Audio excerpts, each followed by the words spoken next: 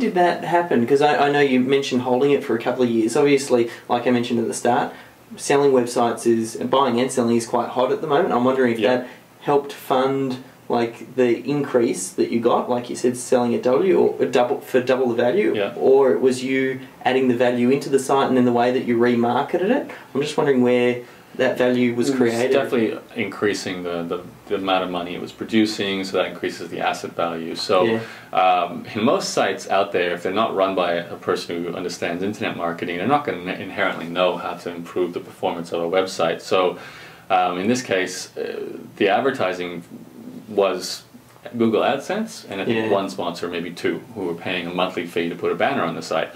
So I had a guy I was basically, I wasn't partnering with him, but he was put in charge of these websites, and I'd pay him a percentage of the money generated from the advertising and the AdSense. So it was in his onus. If he increased the advertising performance, he got paid more from that turnaround, and it took the management role off my hands. So what we did was fairly simple. We bought a site, and then we said, okay, let's go do some Googling and find any potential sponsors. And usually, you know, there's other sites out there that are retailers of products. In this case, miniature bikes. There were other websites selling mini bike products. So all we did was went and sent them an email saying, hey, we've got this website, it gets this much traffic, which it's the type of audience you want. We've got 2 more banner positions available. It's first come, first served. It's $100 a month, whatever it was. And we, you know, increased the amount of inventory we could sell, and we increased the amount of sponsors we had. So that immediately had a bottom line effect without doing anything else, because they were just paying money to access the existing audience that was already there. So that's a simple thing to do. Just try and find more sponsors, and also add more places to sponsor your site. So I can't remember the specifics, but when we had it probably had a banner in the top somewhere, and maybe one in the footer. We added a right sidebar. We added some text links. Maybe we added some banners in between posts. So we just increased the inventory, so we had more to sell to more sponsors. So you know, you might get a bit of complaining from the community, but usually they adapt pretty quickly. And if the sponsors are on target, they don't mind, because they get exposed to you know, places where they can buy what they're there for anyway, which in this case was miniature bike products. So that worked well.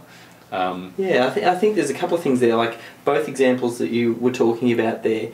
The common element that seemed to rise to the top for me was the idea that you're making these check move theories, or you're making check moves where you're actually getting out there and making an offer to someone. It's rare for people, as simple as it is, to get out there and send an email to someone and say, here's an offer, apart from spammers are getting out there and sending it, but to do it in a classy way and targeting to the individual and saying, hey, I know you're interested in this particular niche, I have a website, here's what I have to offer you. That in itself is very targeted. Very targeted. And I think that creates the opportunity there. The good thing about flipping websites is, I suppose it's like real estate market in that it's an illiquid market. When I compare it to the stock market has a market that's traded, and the buy and sell prices are very much regulated, and it's a lot more liquid because you've got a lot more buyers and sellers, so the spread's a lot tighter. But when you look at an illiquid market, real estate is a good example, or even websites are even less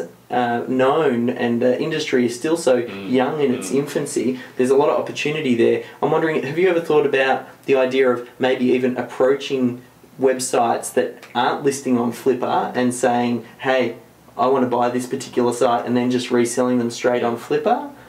I mean, I've never, like, I got out of buying and selling websites a couple of years ago to focus on my core blogging business. But when I was doing this, certainly, in fact, this buying and selling websites was never a full-time thing for me. It was always a part-time thing. I reinvested profits from blogging, from my other business, into buying these acquisitions. And at the time, I think my goal was to just say, well, you know, if I can buy a website and make $1,000 a month from it, let's have 10, let's have 20, you know, why not? I ended up not chasing that goal to the very end, because I realized every time I bought a new website, I was almost like starting a new business in a lot of ways. So it's you basically create, not necessarily a lot of labor. I was good with having someone help me manage the sites. It was more a case of mind share. I had to think about owning these sites, and that took a bit of, created stress, simply put, and I wasn't after much more stress. So, you know, in the course of my website flipping experiences, I bought and sold, I guess, 3 packages. So in case of buying a site,